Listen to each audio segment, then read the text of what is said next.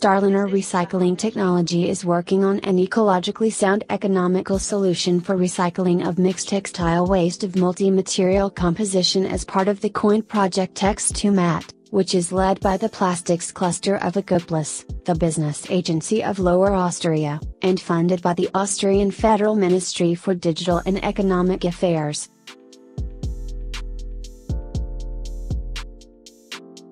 PVH Corporation will expand its footprint globally with the launch of heritage brand IZOD in Europe. The launch will be supported by a focused regional marketing, PR and social influencer campaign, along with a shop-in-shop system in Spain with additional distribution within Europe, Russia and the Middle East region planned for spring 2019.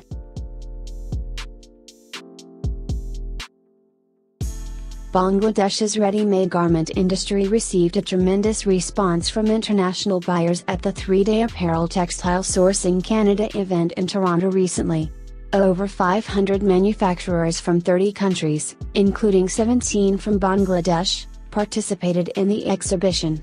Buyers included Walmart, American Eagle, Gap, Hagar Canada and Tesco.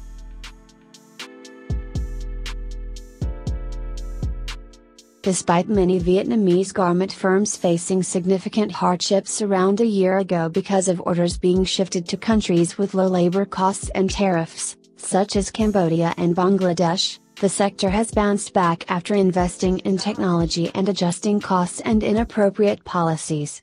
A lot of large orders are now returning to the country.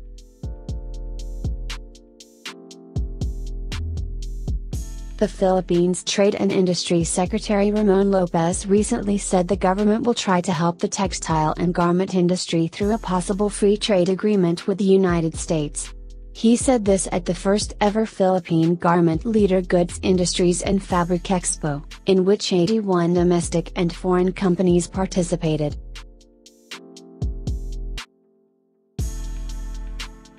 The largest textile mill in the world for spinning colored yarn opened recently in northwest China's Xinjiang Autonomous Region.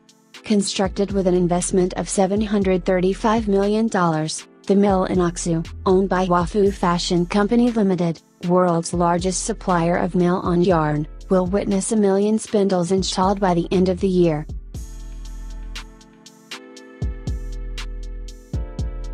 Egypt has chalked out a plan to spend 23–24 billion Egyptian pounds on modernizing the state-owned textile sector, according to the head of the cotton and textile industries holding company Ahmed Mostafa. More funds may be spent later.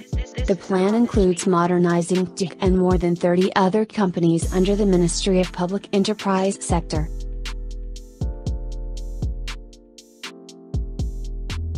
The United States and Mexico have reached an agreement to revise key portions of the North American Free Trade Agreement and would finalize it within days, U.S. President Donald Trump recently said, suggesting he was ready to leave out Canada if the country delayed getting on board. Canada could face auto tariffs if it did not negotiate fairly, he said.